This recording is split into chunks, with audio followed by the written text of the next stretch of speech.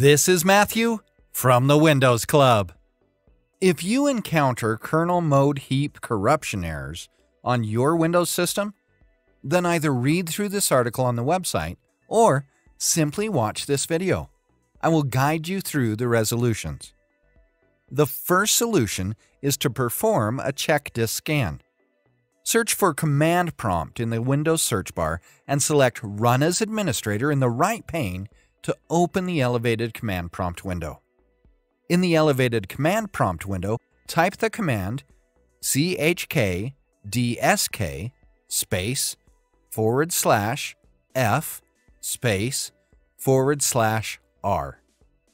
Hit Enter to perform the ChkDsk scan once it has completed. Then reboot your system. The second solution is to update all drivers on your system. To install the latest drivers on your system, please go to the website intel.com and search for the Intel Driver and Support Assistant in the Intel search bar at the top right corner. Download the tool and run it to update all your system drivers at once. The third solution is to perform a SFC scan. Search for Command Prompt in the Windows search bar and select Run as Administrator in the right pane to open the elevated command prompt window. In the elevated command prompt window, type the command SFC//scan now and hit Enter to invoke the SFC scan. Reboot the system once the scan is completed.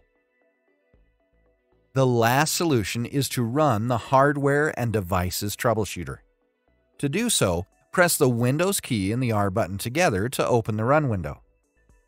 Now, in the Run window, type the command msdt-id